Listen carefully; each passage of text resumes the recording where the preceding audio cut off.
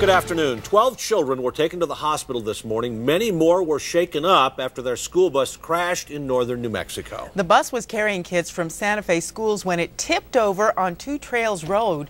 News 13's Kim Baez is here with more.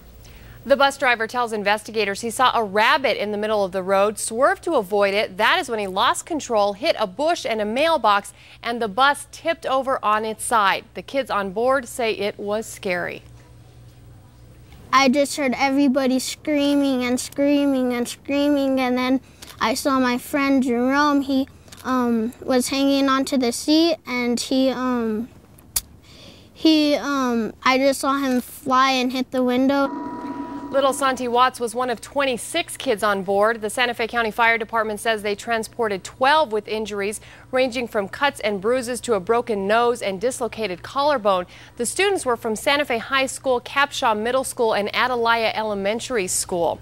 Well, the Santa Fe County Sheriff's Office says there are no signs that the bus driver was impaired. He was given a drug test. They say the driver, 49-year-old Leonard E. Serrano, has been issued 2 citations, one for careless driving, the other for not having a current medical card, which is required of bus drivers. Many of the parents whose kids were on that bus say they learned what happened when they got frantic cell phone calls from their kids. And he was very upset and he was crying and he was like, "Mom, we got in a car accident, the bus flipped." And I told him, "Well, are you okay? Are you okay?" And he was like, I'm okay, the ambulance is coming."